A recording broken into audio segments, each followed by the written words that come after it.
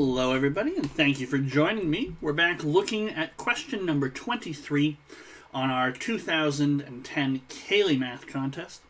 Connie has a number of gold bars, all of different weights. She gives the 24 lightest bars, which weigh 45% of the total weight, to Brennan. She gives the 13 heaviest bars, which weigh 26% of the total weight, to Maya. She gives the rest of the bars to Blair. How many bars did Blair receive? Okay. 24 lightest bars weigh 45% of the total weight. Okay. I'm thinking this is gonna somehow be an average amount. So, or an average. So, they mentioned total weight a few times. I'm going to let T be the total weight. Okay. So what are we told? Brennan gets the 24 lightest bars, and together they weigh 45% of the total. So I'm going to say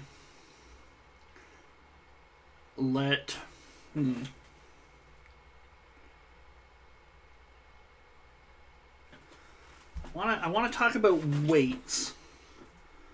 So the amount that Brennan gets, 0.45 of T, and that is somehow 24 bars. I feel like there's something else I need to introduce.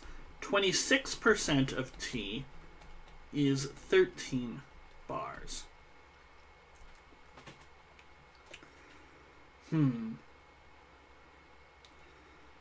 I suppose I could figure out the average weight of the bars.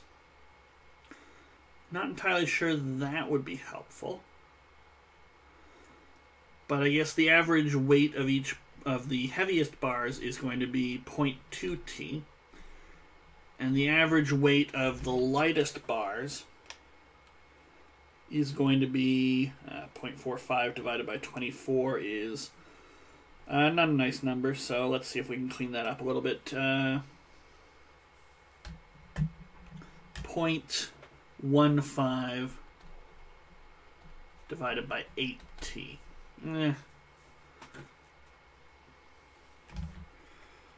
So 45 divided by 24.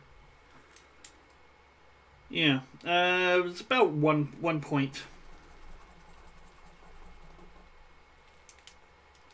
Oh, this should be 0.0 T.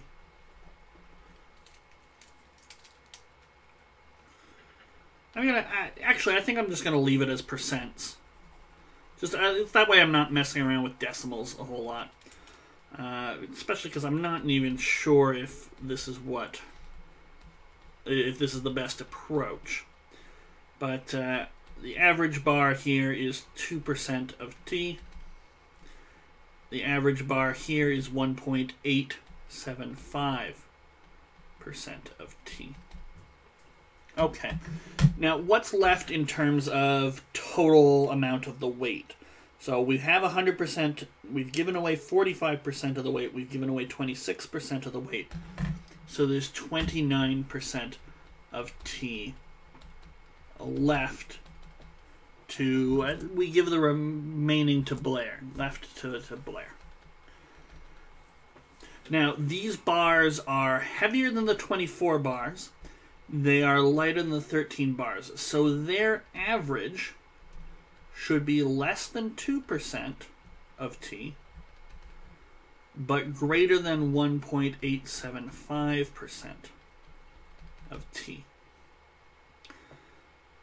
Now, how do we calculate the average? Well, 45 divided by 24, 26 divided by 13, 29 divided by some number. So we might say something like B bars to Blair instead of L.